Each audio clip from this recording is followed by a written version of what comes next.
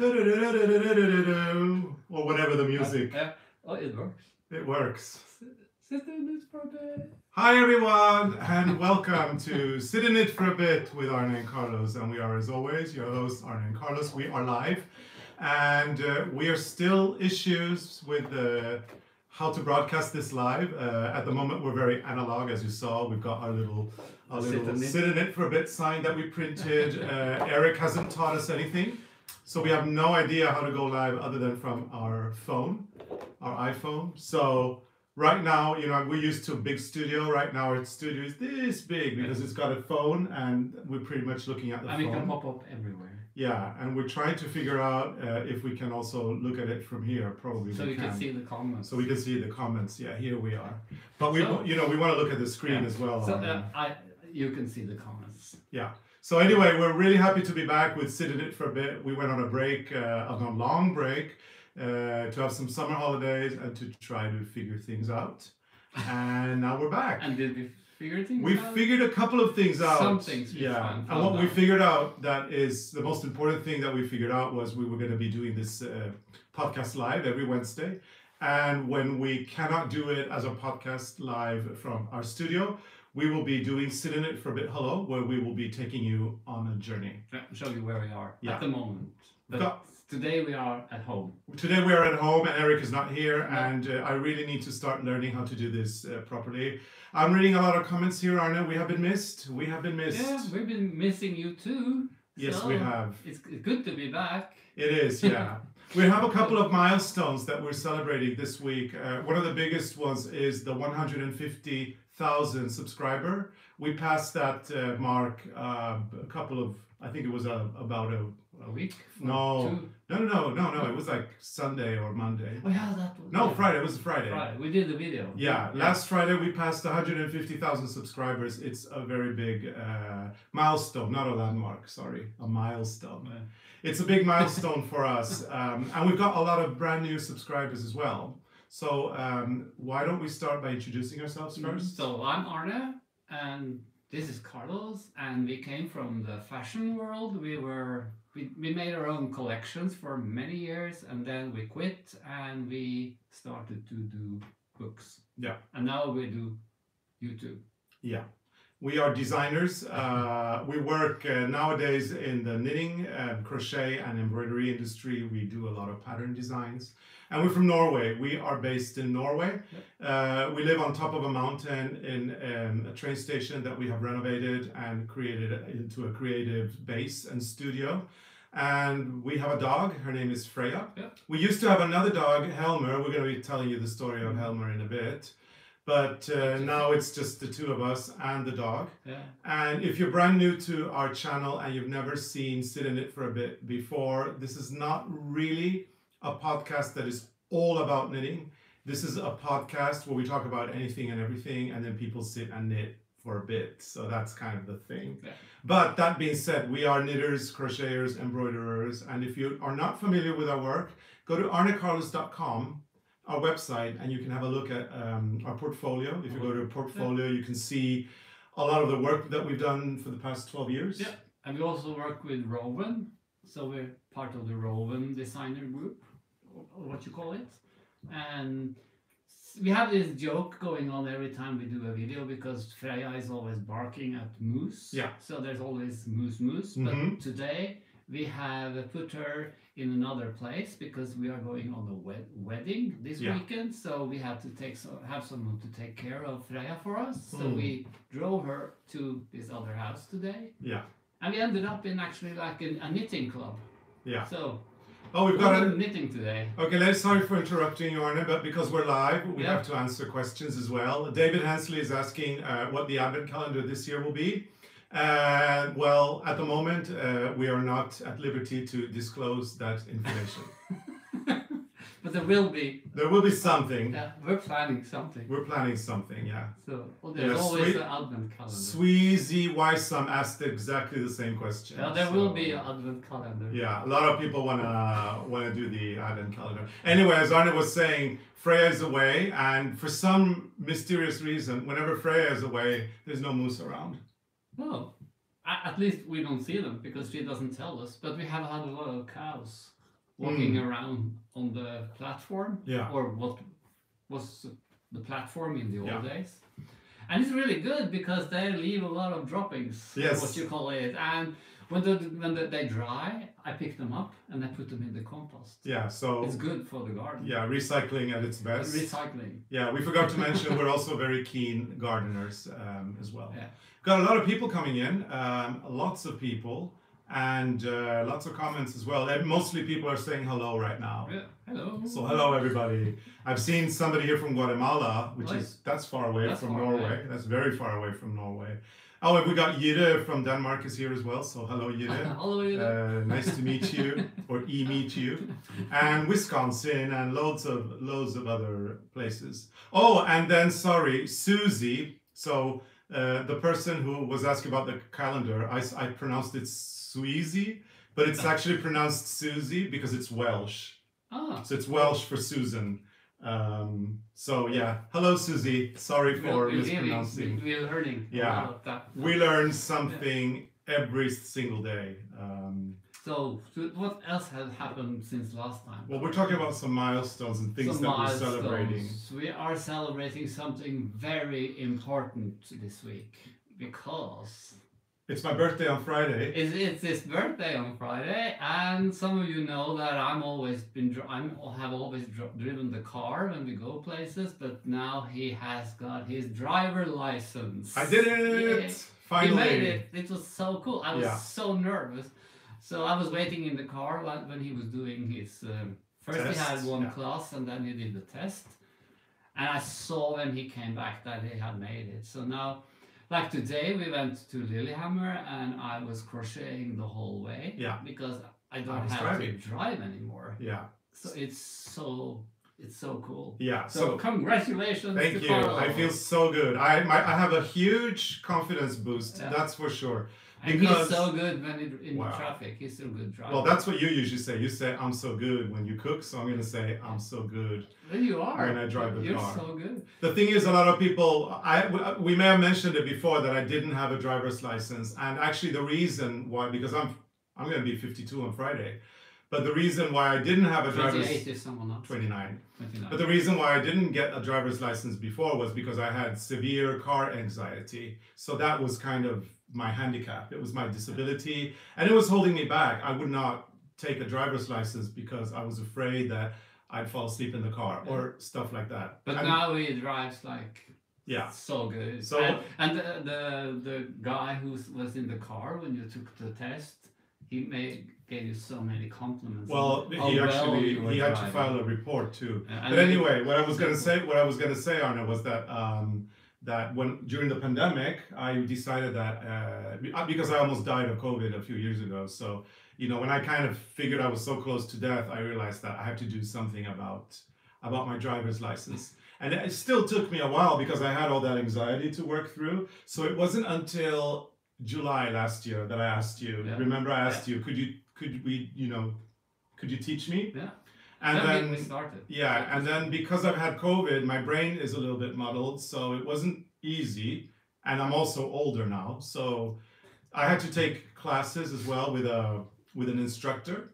And then of course it's me. I'm very ambitious and I'm a perfectionist. So I didn't want to take a regular driver's license for an automatic car. So I have taken my driver's license on a car with a stick shift. But you need to have that because we have the old Beetle, the Volkswagen. So yeah.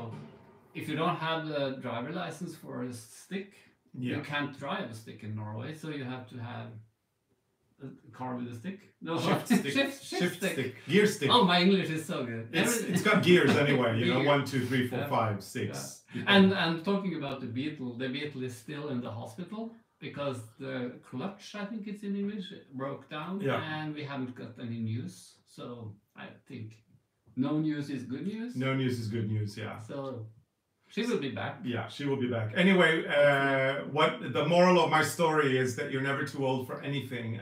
If I can take a driver's license, if I can pass a driver's license test on a gear shift stick car, at the age of 52 with some issues with muddled brain because of COVID, that means that I can do anything I set my mind to it. And if I can do anything I set my mind to, you can do anything you set your mind to as well. So whatever it is, whether it is that you want to take a driver's license, whether you've been dreading the steeking of a sweater, whether you have been worried about color work because you feel like you're inexperienced, if you set your mind to it, you can do it.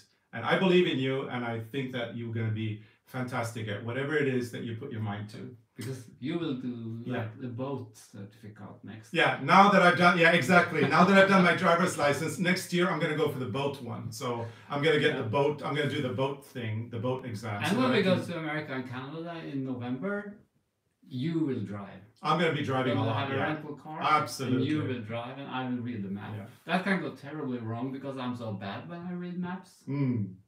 So I don't know. Yeah. So we have to see. We've got a lot of people congratulating me. Thank you so much for all your support, and I think that it's really something that is boosting my confidence. I felt so good today, and that's also strange.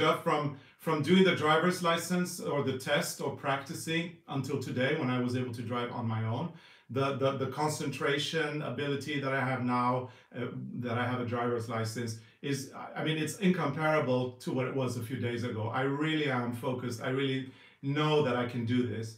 And I have to say something else, because there's a very fun driving, the examiner yesterday, he is official, he's from Norway, from the Norwegian authorities. And in Norway, it's actually pretty hard to get a driver's license. I mean, the requirements are very high, and the test is actually very difficult, both the theoretical one and the exam itself. So it's one of the countries with a very, very high requirements.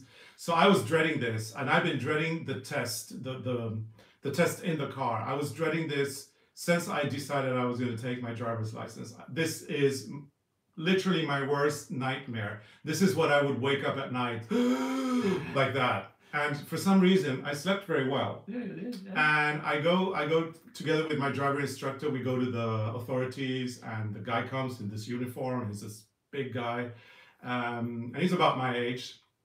And I, very shy and very nervous. Hello, with this voice.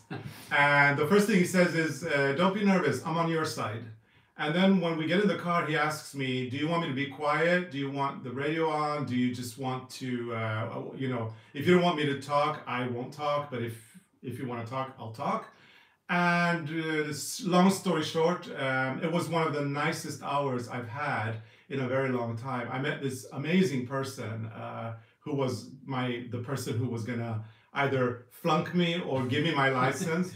And he was just lovely. We had a wonderful conversation of 1 hour while I was doing everything he told me to do. And the sad thing is, because he doesn't live here, he came in from another town to do the exams yesterday. I'll never see him again, but I'll always cherish that wonderful, lovely hour that I spent That's so with him. different from when I took my driver's license, because I felt they were like, they looked for something wrong or something. Yeah. It was so scary. But that's like 100 years ago. So yes, it is. So let's see what we have comments here. Barbara Hermsmeyer is saying that she understands the real worry about taking the driver's test, and she's so glad that it is over. Congratulations, you earned it. Thank you very much. And we've got Liana here as well. Remember Liana? Yeah. Hey, Liana. Hey, Liana. I'm going to see you on the cruise again. Yeah, and in Prince Edward Island and in New Orleans. And in New Orleans. Yeah. So that will be cool. So yeah, we're going to be touring again. That's also one of the big things that is kind of like good news for a lot of people, is that after 2 years of not traveling, or 2.5 actually, we are now finally going to go back to the US to do some workshops and some classes. And we're very excited. New Orleans was the last destination to open, and it's available now for signups. And New Orleans is organized by Vogue Knitting Magazine and Vogue Knitting Live. So if you want to sign up for New Orleans, you can do so by going to the Vogue Knitting Magazine website, and then go to Vogue Knitting Live, and then look for destinations, and you'll see New Orleans there, and you can sign up get to hang out with us there. And I have to say, I'm looking forward to New Orleans because it's gonna be jazz, it's gonna be parties, and it's gonna be knitting, of course, obviously. Did we spend one night the one time we went to New Orleans? Yeah. And then we had to leave because of a hurricane. So I hope we will have nice weather this time. Yeah. So it was a very nice place. And there was a nice Christmas shop. I found the shop with New Christmas Orleans, ornaments. But yeah, it was sad that we were going to spend 3 days there, and we got evacuated because of a hurricane, which I suppose is quite normal there. Probably. But yeah, hopefully this time in November we will be fine. Oh, look here, we've got Joy Giske. I pronounce it Giske because it's a Norwegian name in my opinion. Joy was with us on our cruise in May, and she's bummed that she can't see us in Chicago, and that we should do a 3-hour detour. I really wish we had time for that, but unfortunately... Probably meet you another place. We don't. But exactly, the world is small, and we can meet somewhere else some other time. So that's nice. Great. Okay, so New England is asking what side of the road we drive on. And we drive on the right side of the road.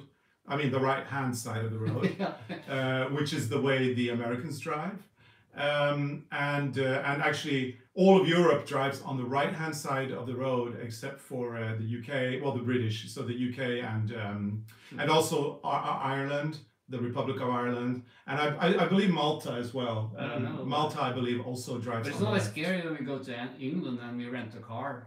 Yeah. It takes 2 days before we get used to being on the other side of the road, and then when you come home, it's like your head is totally messed up. So 2 times we have come back from England and I put the car on the wrong side of the road. Yeah, it's scary. That is scary because it's almost like you learn to drive again. So look forward to that. Yeah, I don't think we have that much time for fun facts, but I'm going to do a fun fact anyway. Sweden used to drive on the left-hand side of the road, the same as the UK and Ireland and Malta. And the reason for that is, well, actually the whole reason why we drive on the right-hand side of the road in Europe, except for the UK and Ireland and Malta, is that Napoleon, actually originally Julius Caesar decided that all the cars should be, or all the... Cyprus do it also. Yeah, Cyprus, of course, yeah. So anyway, Napoleon decided that Julius Caesar decided back in the old days that all vehicles would be on the left side, and then when Napoleon started his wars in Europe, he wanted to do something big, so he decided to move the wagons and everything to the right side. And Sweden was actually fighting on England's side against Napoleon, so Sweden followed lead. And so Sweden had left-hand traffic until 1970 something. You remember it? No, I was too young. I heard about it. It was in the... Because I remember people were scared to drive in Sweden because when you came to the border, you had to change what you call that? The side of the road. Yeah, you have to change the side of the road. Very scared. Yeah, so Sweden had that until 1970, either 72, 74, or 76, I don't remember. And then that night, so the night that they moved traffic, everything in the whole country stood still for a minute. There was like a minute of no moving, stillness. And then the cars started doing, every other, one this and then one that. And so everything just moved to... I think it was at 12 o'clock at night. Yeah, midnight. People were up to watch the traffic change. Yeah. And stuff. So not that it was so much traffic that time. Well, it was in the 70s, so I guess a little bit less than 67. Now. Yeah. 67. Somebody says? Yep. Oh. 67. Okay, so I wasn't even born in 1967. 1967. So maybe that's why I heard about it. Yeah. Because how old was I? Yeah, here it is, 1967 från vänster till högertrafik. Yeah, so 1967. So I was kind of, I turned it around. I was thinking you were 76. like in the oven. No, but I was a bun in the oven, yeah. Not quite. Not. But it was in 19, I was saying 1976, which is actually just moved so I think I may have visually thought about it. So I can't remember much of it because I was only 4 years old. Yeah. Something. But everybody talked about it. So, And what else have happened, Carlos? So I'm just looking at comments. We've got Debbie Wren asking when we are coming to England. Actually, we talked about that with Rowan yesterday, and we haven't planned anything yet, but we will come back to England as soon as possible. As soon as possible, but in 2023, unfortunately. But England or the UK and Ireland are on top of our list for 2023. Actually, another fun fact, the UK was the last place we went to before the pandemic. And now it's time to go back to the UK. The US is going to be, and Canada are going to be the first two countries that we travel to for work. And we'll be doing the UK and Ireland next year. And Japan. Japan is also on the pipeline for next year. So we haven't been there for a long time. We haven't been there, and we haven't been to Germany. And we've got Titania saying hello from Austria. We've never been to Austria. I've been there on the internet. Yeah, but not for work. Not for work. So yeah, the good thing about these live things, Arne, is if we say something wrong, we get corrected. And that's good because we don't know everything. That's really cool. Okay, you got a comment on your shirt or your T-shirt. It's my tiger. Yeah. Well, Susan's writing that Arne's shirt reminds of one of the blind dead lady's tapestries that he is finishing from the thrift store. Yeah, maybe. But talking about the blind lady, because this summer I got what you call that, tennis elbow, because I was doing so much embroidery and I was fixing my shirts because I added fabric on them, and then I took some of inspiration from some of the patterns on the shirt and did cross stitches. But I was holding it like this. Like I could sit for a day like this, holding the little embroidery, doing this, and then I got a tennis elbow. So I haven't done a lot this summer. No. Because the doctor told me not to. the doctor and I ordered you to not do anything. Yeah, and that is really hard. I started again a little bit now, and so like I started to feel there was something coming when we went on the garden tour to Italy. So that's when I was working on the brioche sweater. Yeah. I'm working on this one. This is in the Norwegian yarn, our yarn from Rowan. So I made a sleeve this time first, so the sleeves are finished. I did one sleeve, I guess, on the finished one, and started or made the other one on the bus. Yeah. And then I started with the ribbing for the front or the back. I don't know yet.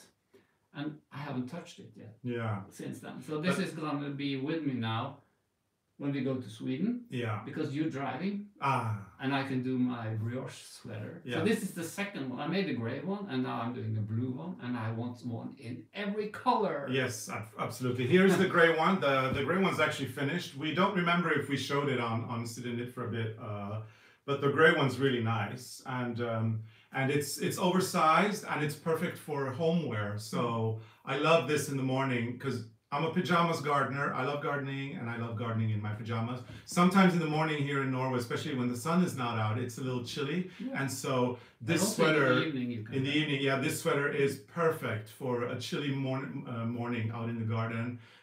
Really, really comfy, and I think that I'm going to live in this. Well, not this one because this was a bit too short, but the next one. Actually, I'm adding 5 centimeters on this one for the body, but because I like them a little bit shorter, and you want them a little bit longer, but I can also wear your length. Yeah. So, but now we send this to Rowan, and they are making... Rowan's helping us out. They're making the patterns because... So we want to have professional people doing the pattern. So the grading actually. The grading, not the pattern, the grading. So we wrote the pattern, we sent it to Rowan, and Rowan is now grading it. And for all of you who are waiting for this sweater, because we've been, knitting these now, you have been knitting most of them, but it's been done this spring, and you guys have been following, and we think that we can have a pattern out before October. So stay tuned on our web shop. We're going to call this the Arne Cozy Sweater or something. And we can also do those reels on Instagram to show how we do the brioche Norwegian style when you knit back and forth, because it's so quick and so easy. We got a book tip. Book tip. Heidi Queeger. Sorry if I'm mispronouncing your Oh, name. gardening. There is an English book called Gardening in My Pajamas, so I need to get I that. have to write that. Yeah, down. I'll write go that. back and read the comments. Let's make a mental note. We need that book. It's crazy when you get the good book tips. I always go and order them. Exactly. Yeah. I ordered 3 books last week. Yeah, we're gonna show you when they come. There's this really amazing book that we just discovered. It's about all the colors in nature, and it's all these illustrations of all these things in nature, birds, trees, and it's got the little squares with all the it's amazing. Yeah, it's really It is so amazing, for a creative people like us. We will have to show them, because there was another floral book we saw when we went to the garden tour in Italy, and there was only one left in the bookshop. So I got that one. So about Arne, I am determined that he is going to be 100% well. So what we've done, and I've been pushing a lot, we've been asking dear friends and relatives for help with the knitting so that we can get out some patterns this fall. And that has actually allowed Arne to go on a break. And we're also, our doctor put Arne on sick leave. He's been on 100% sick leave for a month, but he still has been working, because you can work office. You could do. I can use this hand. Yeah, you can do and office slowly stuff. I start to use this hand. So I've been knitting a little bit now, and it doesn't hurt in the arm. But I can't always do the embroidery, especially holding it like this. So I found a really nice big frame, so I can put on my lap and on the table, and then I can work from above and under. So I tried that a little bit, and that is really good. But it doesn't work for the shirts, because the shirts are so small. So maybe I have to buy new shirts. Yeah, and I also insisted that he went to see my physiotherapist. I went to physiotherapy when I had COVID and after COVID, because I needed to get my breathing techniques and get back to health. And my physiotherapist is excellent, and now Arne is going, and she's been doing a lot of exercises. Exercises with her. Like lifting those things. Yeah, these weights, you're doing with the weights, you're doing this. Yeah. And then I also got like a rubber band that you can use to train your arms. So I need to train shoulders and arms. So maybe I will be a bodybuilder in the future. Maybe you will, yeah. Well, I will take the whole picture now. Yeah, I'm looking forward to seeing you buff and buffed up. I think that will happen. No, I'm too lazy. And the easiest solution now would have been a cortisone shot. And then I had one, and that was. But that's not. It doesn't help. It went away for a while, and then it came back. So. Yeah. But now I'm doing crocheting and knitting, and I'm going to change. Yeah. I can't do one thing the whole day, because see, if I wake up at 6 o'clock in the morning and I'm starting a new project, I can't stop. So I just work the whole day until I fell asleep or knitting or something. So I have to be careful. Timothy Baird, who is actually Shirley, is asking about the treadmill, whether you'll be doing the treadmill. Oh, the treadmill is so ugly. So, and finally he listened to me, so we're getting it out of the house. We're gonna sell it. It's hideous. It's gonna put it out for sale. Yeah, and I'm gonna do. I don't know. It's so ugly. I said, why don't you walk the dog? Yeah, I'll walk in nature. Or climb a mountain. There are like lots of mountains around here, and it takes the whole guest room. Yeah. It's so bad. We've got our snowshoes, we've got skis for winter, and we've got beautiful tracks for summer. I'm not gonna, that treadmill. It was a phase. We put it in our guest room or in our guest house. We put it there, and it is this. Our guest house is beautiful. It's painted in this beautiful green color, and then it's got like lovely furniture and a treadmill. Yeah, and a treadmill. Yeah. And when we the bookshelf. Yeah, a beautiful bookshelf. I made a beautiful bookshelf. Yeah, because we want our guests to be comfortable, and so we love putting the books that we love, the ones that we read, that when we finish them and we really love them, they go into the guest house, so that if people come and stay with us and they fancy reading a little bit of a book, and then if they want to take it with them, they can. They can borrow them. They can borrow. Yeah. Because some of the books are so good, so I read them many times. Some of them I read like 2-3 times. And if a book is not so good, then I put it in the back of the Beetle and when we go around in Norway, there are, like in some of the old hotels, there are bookshelves where you can put books or you can switch. And we also have those old telephone boxes, which is like it's like a library, Yeah. or you can take a book and leave a book. A lot of people are commenting the standard routine of a treadmill. Monique Van Lille says, buy, run, sell. Yeah. And that is absolutely 100% true. Yeah, our niece So- has one in the basement. Yeah. She said it's been in the basement for years, and she bought it and she run. So I googled treadmills before we bought it, and I was suspecting that it could happen. So I googled best treadmills within a budget, so the cheapest one. So ours luckily was not very expensive, but I think that we can get a little bit of the money back. I did use it, so I used it the entire fall and spring, so it's good. I feel like I've used it. Somebody was asking what a treadmill is, and Arne, we have to remember, I mean, we're not native English speakers, and we do have a lot of international fans as well. So if you don't understand the word treadmill is one of those machines which has a band that goes around like that, and you get on it and you run. Speed it up. And you can speed it, and you can go up, and you can go down, and you can do all these things. So now I'm giving you a visual picture of how ugly. It's metal, and it's got handles like this, and it's just horrific. It is so ugly. I saw a question, it went up there now, but Yeah. it's like how I can read books more than one time. But that is easy, because when we travel, I always bring Yeah. books, because I really don't like being in an airplane for a long time. Yeah. I'm a bit claustrophobic. So now we're like, every time we go into the airplane, we try to be in the middle. So we're Carlos on one side and me on the other side, because if I'm in between two strangers, I get Yeah. claustrophobic. But then it helps to read. So I haven't read a book in a very long time. After I got COVID, for those that don't know, I got COVID in March 2020. We were early trendsetters, obviously. And after COVID, I haven't been able to read a book because of my issues with my brain, especially concentration. But now I'm thinking, I was actually thinking it the other day, and if I was able to get my driver's license, I think that if I put my mind into reading a book, I'll succeed. You have one in that yeah, room. I It's know. lying there I for have a long tons time. of books that I really want to read, and some of the books that I really, really want to read are the Haruki Murakami Yeah. books that you. But those are so Yeah, good. I want to read those. What's so- the name again? It's three. books. Colonel something. I don't know the English title. Yeah, it's the last.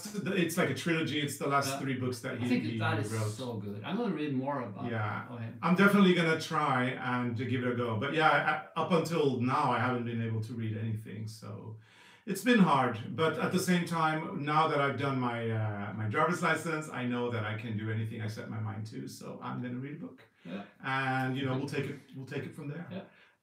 Yeah. So the story with Helmer, Arne, a lot of people are asking about Yeah. Helmer. Helmer was The best dog we've ever best dog.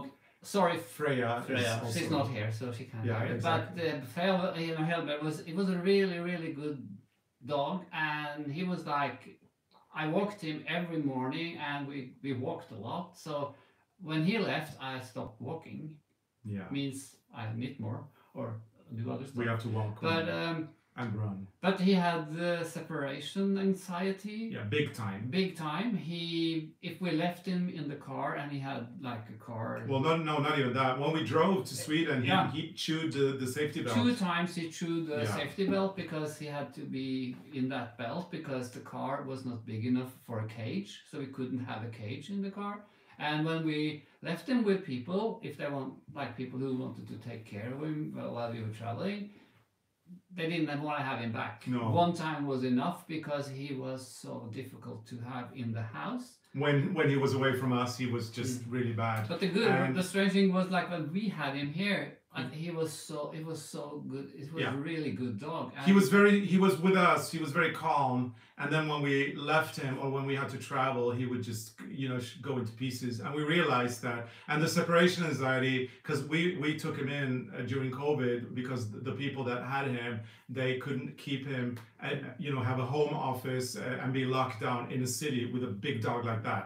So they sent him here and asked if we could keep him. And we really said yes because we love him. So the separation separation anxiety was there already. But we did teach him a lot, and we trained him a lot, and he was getting better and better. But every time we left, it was like he was heartbroken, and we felt that we couldn't do that to him. So we told the previous owners about this, and they contacted the breeder. And this is the thing, when you have a responsible breeder who loves the dogs she breeds, in this case, she said, I'll take him back, and I will find him a new home. So not only did she take Helmer back, but Helmer stayed with her in the original place where he was born for a month. She wanted to keep him a month with the other dogs to see what kind of behavioral problems he had, so she could give the accurate information to the new owners. And the new owners, they turned out to live in Lillehammer, which is a city very near here. Yeah. They are an older couple, I mean middle-aged, I guess, in their 60s. They don't travel. They don't travel. They have a big house, a big garden, and they like to walk in the mountains. So he's really happy there. So we think that this is actually the best thing that could happen to Helmer, because it was really hard for him when we left him in some other houses. So that was, I think it was the best. It was the best. We were very heartbroken, obviously, and this happened already on May 1st, so we haven't seen him for a long time, and we didn't feel that we could talk about it until now, because we needed to get some distance, because it is painful. It's really hard, because he was a nice dog, and we don't want to see him ever again either. Actually we went to Lillehammer today, and like when you walk the streets, you look for a gray poodle, because if we see him, he will recognize us. So then I think I just walk. I would just heartbreak if I had to see him again. My heart would really break. Now we were very lucky, because the people who put Helmer with us, they were going to take care of him when we went on our knitting cruise. So we were on the knitting cruise when the previous owners called us up and said, we've spoken to the breeder. So that was a great thing. We actually, when we handed Helmer over to its previous owners, we just said, take care of the house, we'll be back in a week, or in 2 weeks, because that's what we thought. We thought we were going to see him. So there was no dramatic farewell where we were clinging to him, crying, and devastating him even more. It was actually very straightforward. It was bye-bye, take care of the house, we'll see you in 2 weeks, and then we never saw him again. So I think that's also very good for him. There was no hard goodbyes. It was not a hard goodbye.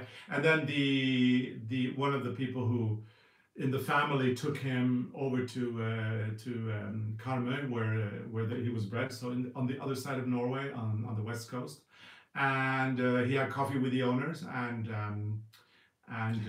while he was having coffee, Helmer was running with his mother and his sister, the sister in the same litter.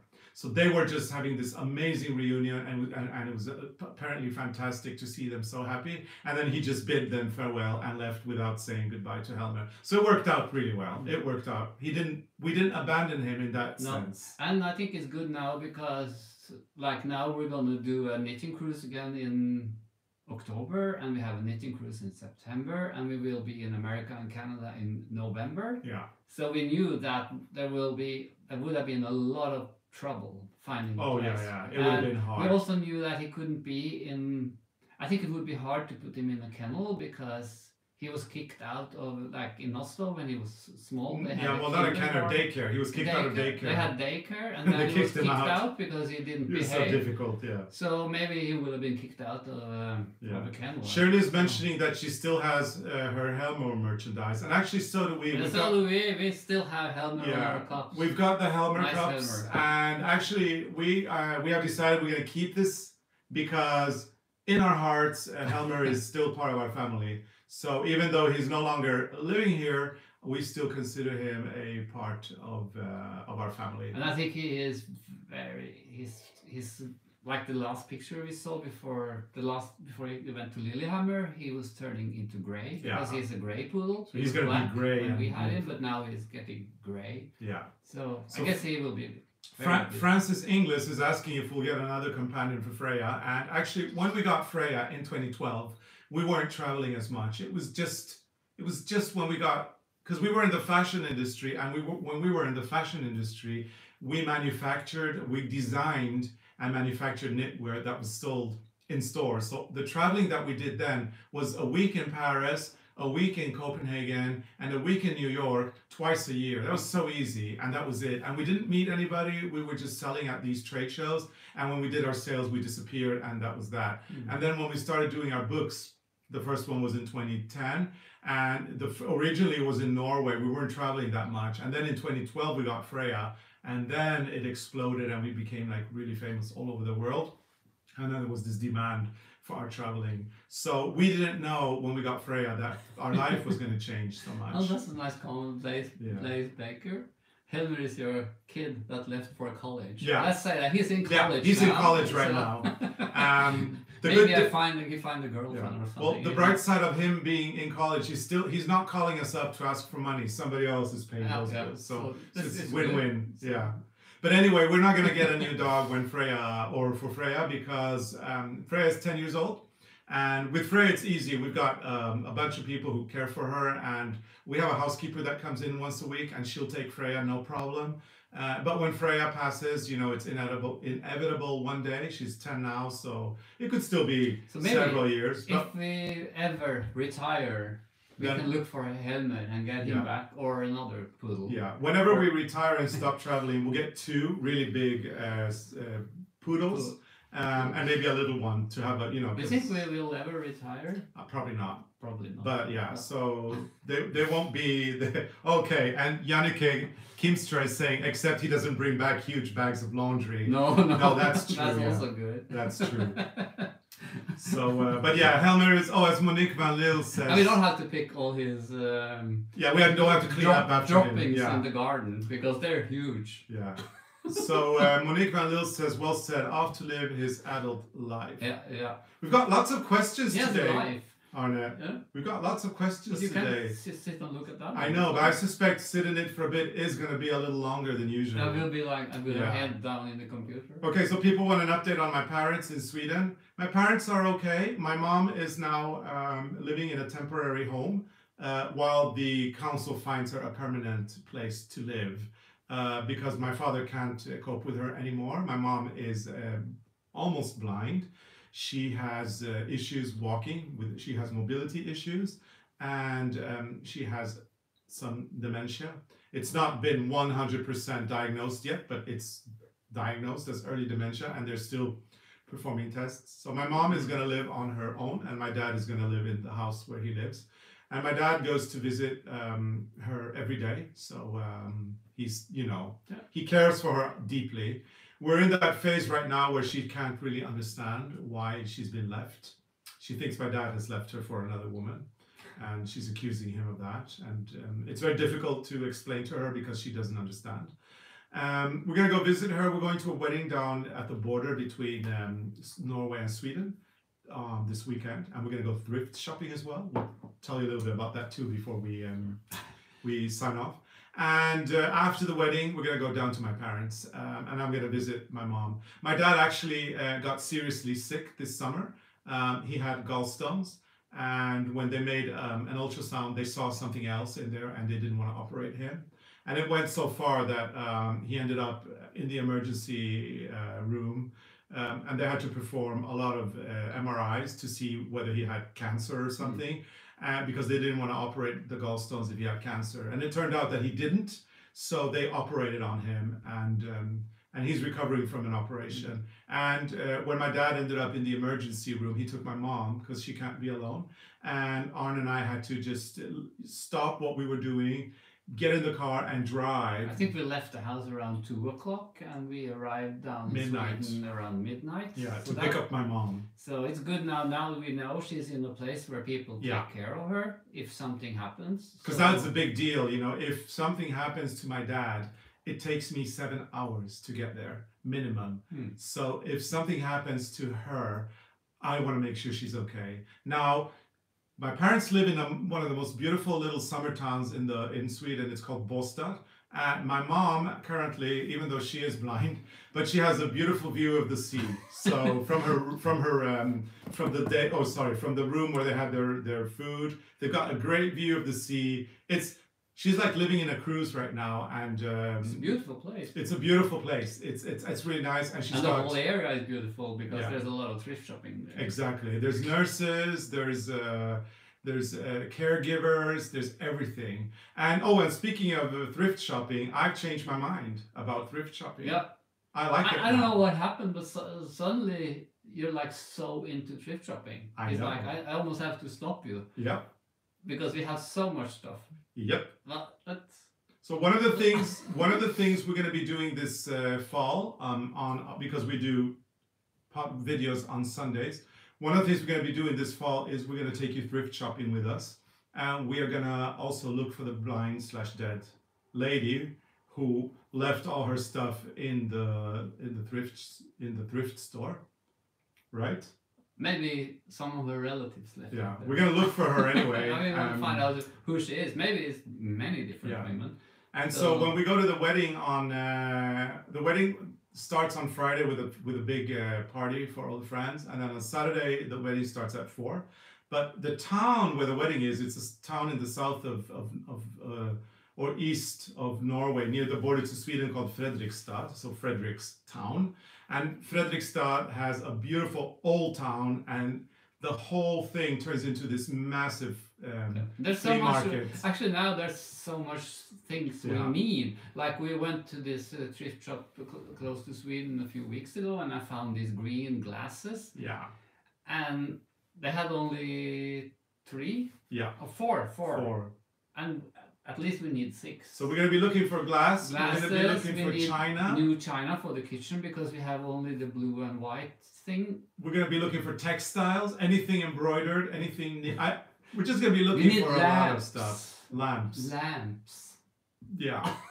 So yeah. And So old knitting patterns. yeah. And then when we And go, dollhouse furniture. exactly, we need everything.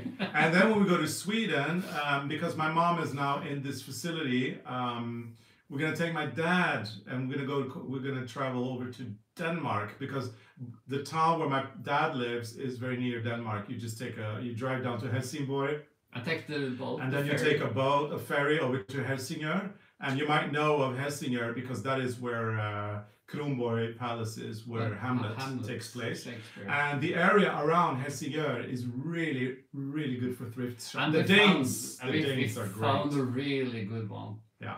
But in Denmark you can find so much nice stuff. Yeah. But also in Sweden. And you can find good stuff in Norway if you go closer to the border. I think they buy it in Sweden and bring it to Norway.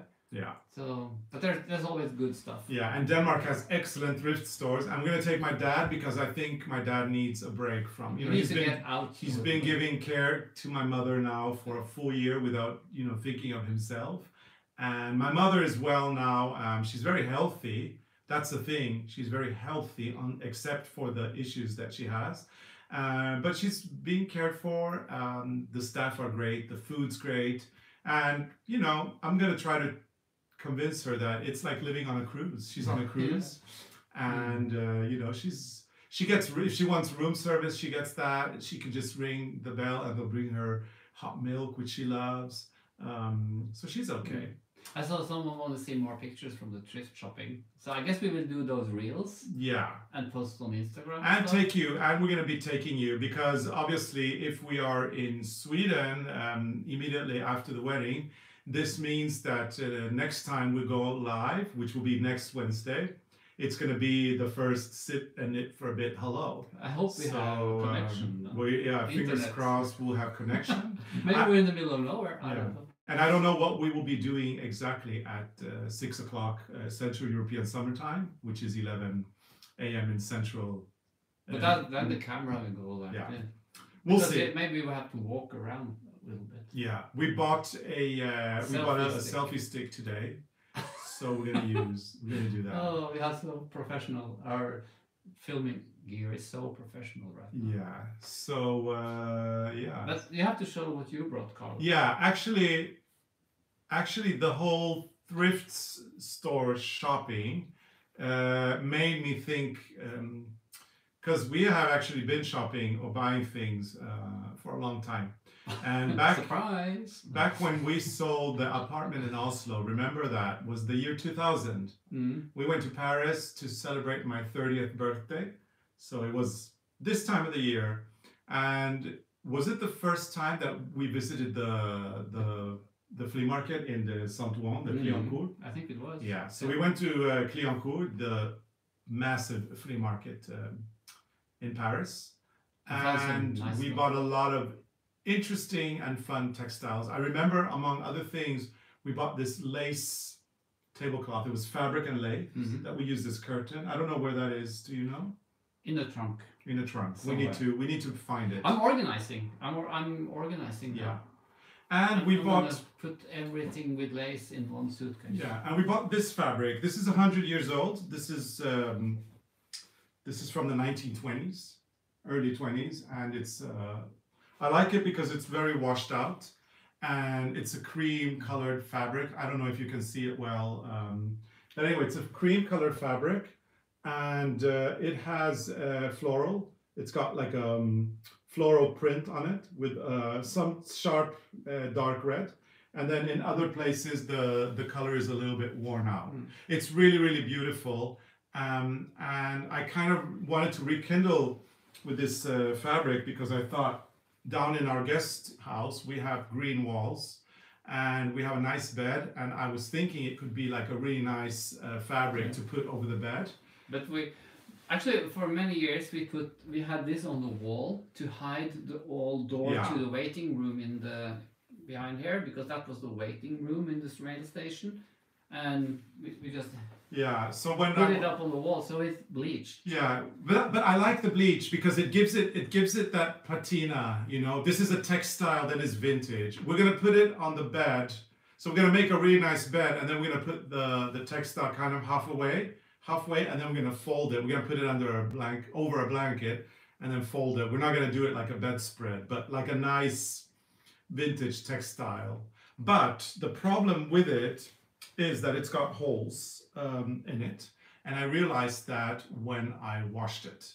I still think that it's nice that it's worn out, it's vintage, it's 100 years old, but I want the holes to disappear. So I told Arne that I had this idea of a project, and my idea is, because you can see all the red, right? And you can see the red is also random, the florals. I want to darn all the holes with red thread. They're very small holes. And I think that by darning it with red thread, and doing, you know, some we could even embroider a flower, but some just do like a visible darning, like a little square or a little circle or whatever. My idea is that it will get layers. So it will look like it's both printed and then like there's an additional layer. And I think that in the end of the day, from afar, you're not even going to see that it's darn. But from close up, you will. But you know, the whole thing of darning and doing the visible darning is interesting. And you can actually borrow my frame. Yeah, your embroidery frame. Put it up. Now that's my idea, and I said to Arne, I want to darn this, but I have no idea because I've never darned anything in my life. So you're gonna teach me? I'm going to teach you. Actually, I have an old book. I think it's from the 50s or 40s that my mother had, and there's all different darning techniques. I think you could, like a lot of the things you see on Instagram. And I don't even care because there's also red. There's pink as well. So I think, and then there's blue. There's like a blue gray. There's a blue gray here as well, and then there's pink. So I don't really care. I don't really care about the colors, but I want to get similar, but not matching it. But so take a little bit of red thread, a little bit of the blue, and a little bit of pink, and then try to incorporate that as a new design. So, but you can also do that the flowers, because this is almost like the embroidery. Yeah, you can. But I like the washed out look. I think the washed out look is nice. I know, but you can't get rid of that. So anyway, that's my idea, and then you kind of. It's all about recycling. It's about keeping something old and treasuring and cherishing it and maintaining it, and maybe passing it on to the next generation in better shape. And I think that by doing this kind of darning visibly and making it on purpose so that it looks like part of the design, I think it's going to be fabulous. I estimate that there's some 30 holes in it though. Probably. So I have my work cut off. but maybe this is what I'm gonna take on the Hurtigruten on our knitting cruise. Yeah. I will show you what I'm gonna take on Hurtigruten. I'm probably gonna take a lot of stuff, but I have now. I think I said in one episode once that when I retire, I will knit through all the old patterns we have, but I'm gonna start now. So I found this one. It's I think this one is so beautiful, and it's called Rune Sport. I think it's a Swedish pattern. I have no clue if because the yarn has gone long time ago. So I'm gonna make this one for me. It's a young boy, so it's probably too small. But I'm gonna measure like the breast measurement and cast on stitches from that, and then this is easy because you just knit the green, and then when you have enough, you see how many stitches you need for the pattern, so you know when to start the pattern, and you put it on 2 circulars and try it on and see if it fits. And so this will be made in our yarn. Yeah. This is for the Hurtigruten, the knitting cruise. It's gonna be nice. And now when you say our yarn, people are wondering what is that. So we work with Rowan, and Rowan is a really nice yarn company. They do beautiful yarns, and last year they asked us to develop a yarn together with them or design a yarn, and we did, and it's called Norwegian wool. The yarn is the wool comes from Norway, and we've designed all the colors for it. And originally, I can't remember, I think it was 9 colors originally. Did I say breast? What do you call chest? Chest measurements. Not breast. Chest measurements. I'm not going to measure our breasts. No, our chest. The chest. Yeah. Sorry, but my English is my first language. Yeah, so obviously you should know that. I'm so good. I also have problems with carpenter. Yeah. Or carpets on the floor. Yeah, carpenter, carpets. Can't see them. Yeah, there's a couple more. I have more. I can't hear the difference. People always laugh when Arne says charts because... Yeah, that's charts. Yeah, exactly. And charts. Yeah, people know that. Anyway, we've got this beautiful yarn, Norwegian wool. We've done 9 colors inspired by our Norwegian culture and heritage, like this beautiful mustard. This is what you see on back on the Setesdalen folk costume. Yeah, so that's also an old color. Yeah. And this fall we're launching. Is a new color. Yeah, we're launching some new colors this fall. We've got a pink, which is really nice. It's a little bit of a lilac. It's really nice. And then we've got this really nice burgundy and cream that we really like. And then we added a cream. Didn't you have one more? And there's a green somewhere here. Yeah, there it is. And there's a light green. So again, it's a color palette that is influenced by our culture and heritage somew. Yeah. And we always look at old Norwegian stuff when we pick colors. So for this collection, it was a lot of rosemaling, rose paintings of folk costumes. And no, for the first collection, for this collection that you show now, the colors came from. You know, is it fish nets? Heidi Blatcher, I love when Heidi Blatcher says, I love when Arne says boom boom box. Yeah, boom boom box. Yeah, that's the one. That is the CD player. Or I have my boom boom box. It's a portable one, yeah. I just stored my old CDs because way back, like when the CDs came, they said that was so good and you could spill food on them. And I took them out again because now I'm playing in my work. And Davey Hensley says my favorite Arneism is going bananas. And I'm sure that he likes that because of the way you pronounce it. Can you pronounce bananas? Going bananas? Yeah, there you go. Bananas? Yeah, bananas. Yeah. So anyway, here are the colors again. There's a new collection by us for Rowan coming up this fall.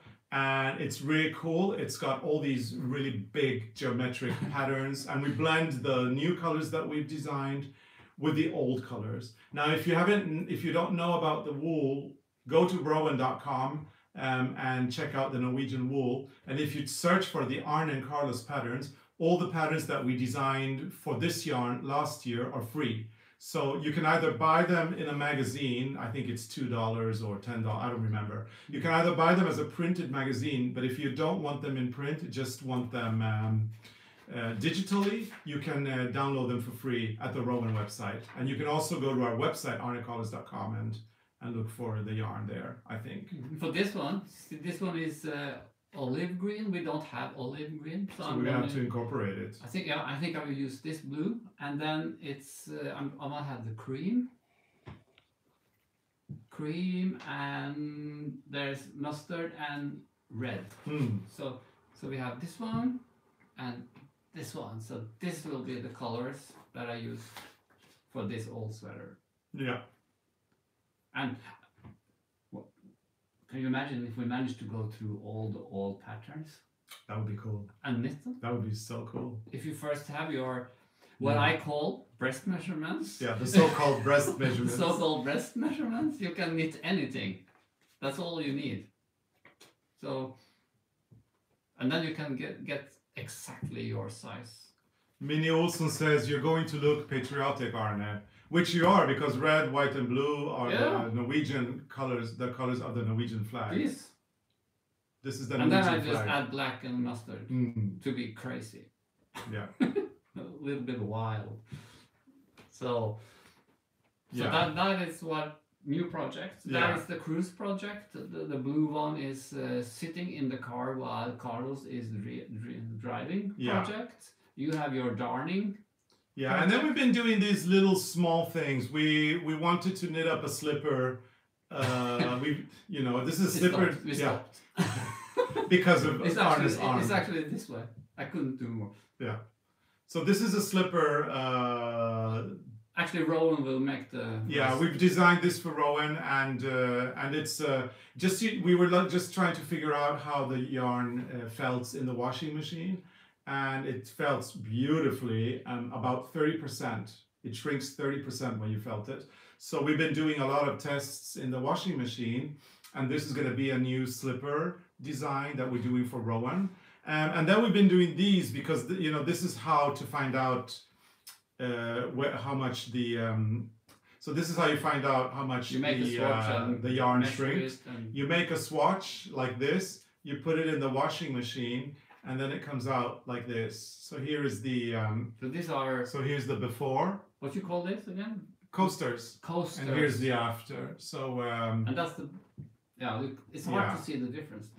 Because we make this with intarsia and garter stitch. Yeah. So we had to make a few because the way it shrinks, it took time to make the pattern because you can't make a square because it doesn't shrink. Yeah. So, but this is a fun project. It is, yeah. So we'll have a pile. We will have a pile of this. We want to do a series of coasters in florals, like a set. I think 6 coasters is good, or 12 maybe, but 6 anyway. We can do 6, and then we can change the colorway so that you can have another. So you can have 12. Yeah. But we want to do a set of coasters. If people are interested in it, we'll definitely do it. So make sure to comment. Right now, because we're live at this point, you can comment in the comments field. Later on, because for those of you who didn't watch it live, you're now watching the rerun. And if you're watching the rerun, you can comment here below. Let us know if you're interested in Christmas coasters. It's coming. Christmas coasters, we have a plan to do some, because it's going to be fun. And you know what, this felt really good. Yeah, and this takes me back to, the good old days when we were locked down and doing the little blocks, remember? Yeah. Yeah. So good old days. We just have to, there's a lot of testing. But you can't make the blocks and felt them. No, you can't. Because they won't be squared. No. They will be, what you call it when it goes this way?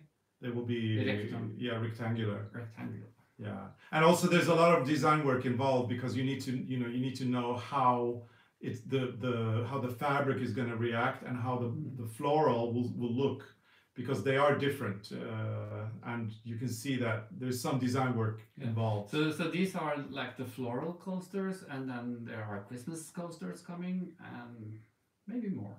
It's so fun to make. Oh, this is interesting. Jill Ruditz is saying, I had a knitting teacher who told me when knitting colorwork, don't use white, use off-white instead. Do you follow this rule too?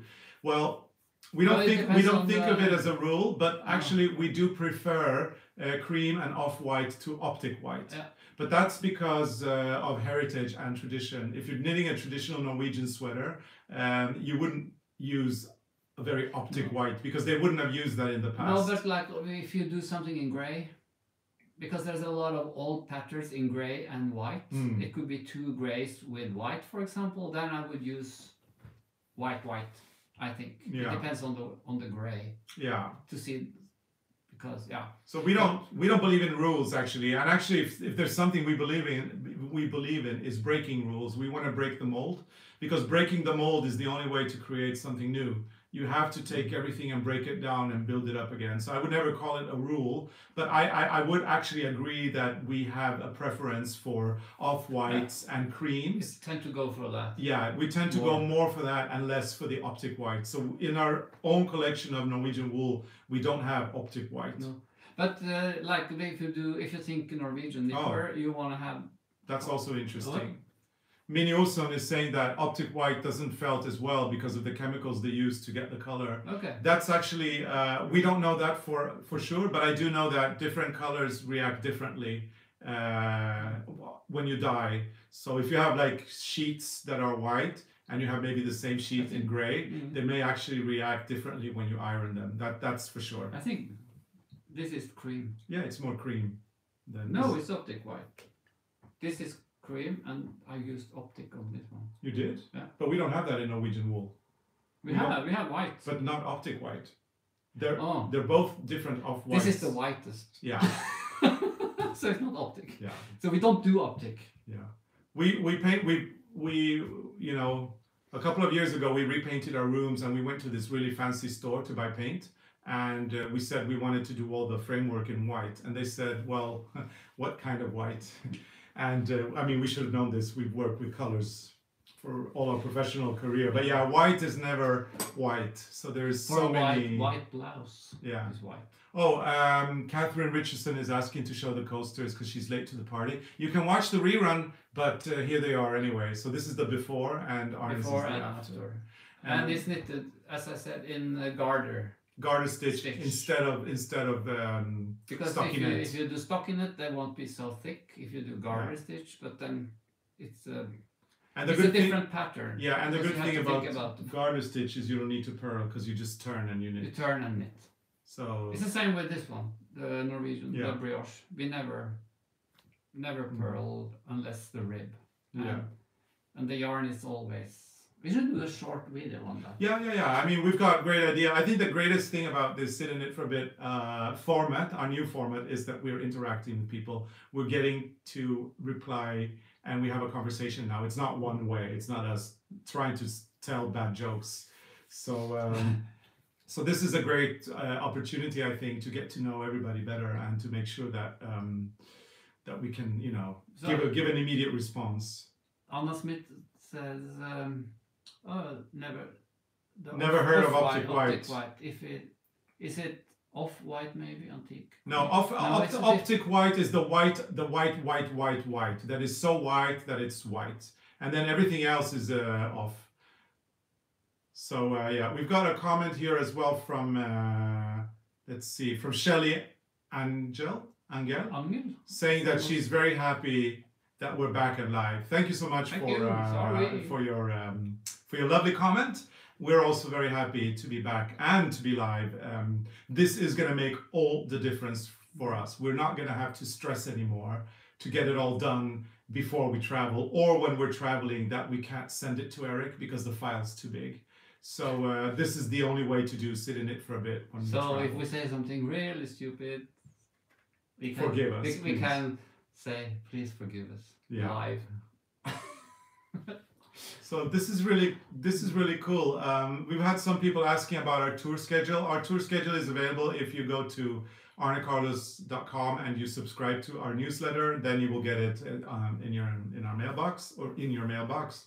Yeah, there's still availability in Canada. We're doing Prince Edward Island. It's going to be in the end of November. And we're going to be doing the events there in collaboration with Fleece and Harmony. No, Harmony. Not Fleece and Harmony, which is actually a really nice farm, I heard. And they make their own wool. and we are really looking forward to that. So that there's availability for Fleece and Harmony. Go to Fleece and Harmony on Google in Prince Edward Island. It's one of those places we've always wanted to go. I am a big fan of Anne of Green Gables, the books, and also the series that I think was made in the 80s or maybe the 90s. I love that show. And actually, I like the modern one as well. So we're going there and that's available. There's availability in New Orleans. Yep. And I believe that there's tickets for the Nashville events. We're not going to Dollywood per se. We're going to Nashville to do events there. But we're kind of hoping to run into Dolly because I know that she lives in Nashville. But they probably have like vinyl shops and stuff. I can get more Dolly. Yeah. Vinyl. Yeah. And Shirley is saying that Fleece and Harmony also have a podcast. That is correct. Yeah. They have a great podcast on YouTube. So yeah, we're not going to Seattle, unfortunately. We will post the coasters soon, but I was thinking maybe we have to knit different color combinations, or maybe we just do the color combinations on drawing. I don't know.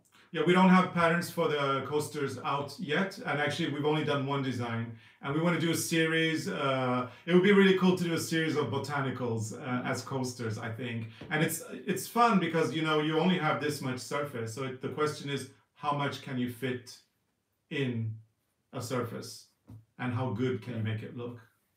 So it's nice. You put it in the washing machine with some underwear or something. Yeah. So, yes. Okay, Carlos. Yeah, I think we have 15 minutes. Yeah, our 50 minutes are up and we're going to be logging off soon. We got to make dinner. And I have some ends. I have to weave in some ends on something. Tomorrow we have a really busy day. We have to finish up a lot of work. Then on Friday we're going to start the wedding festivities, and actually Friday happens to be my birthday as well. So it'll be wedding festivities / my birthday. Yeah. Although I'm going to be very low key about my birthday because I do not wish. I won't be low key. Well, no, but we don't want to take any attention from the bride. No. And the groom. So, but anyway, Friday is the party. So but still, I'm gonna be very low key. Saturday we've got the wedding, so we are gonna be all dressed up and ready to go. But before that, we'll be thrift shopping. Not fall costumes. No fall costumes. It's a summer. It's a summer wedding, so we are in suits and ties. We may post a picture if you're interested in seeing what we look like. We may post something on Instagram of what we look like for the wedding.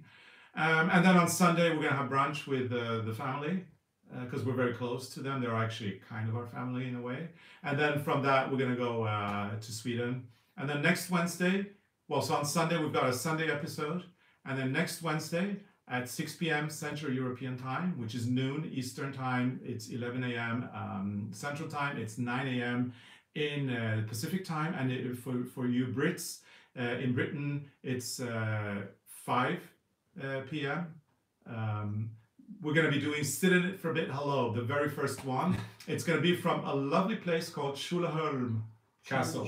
Schuleholm Castle, where we're going to be staying the night. So we are very much looking forward to that. We plan to stay one night because it's such a long road, because the plan was to drive the Beetle, but the Beetle is in the garage, so we're doing the electric car. Yeah, we're driving the electric car. But we have the room in the place, so we're going to stay there anyway. Yeah. So and we're going to start with thrift shopping on Saturday. And so we will probably, my ambition is to come home with a stash of thrift shopping that I don't know where we're going to put.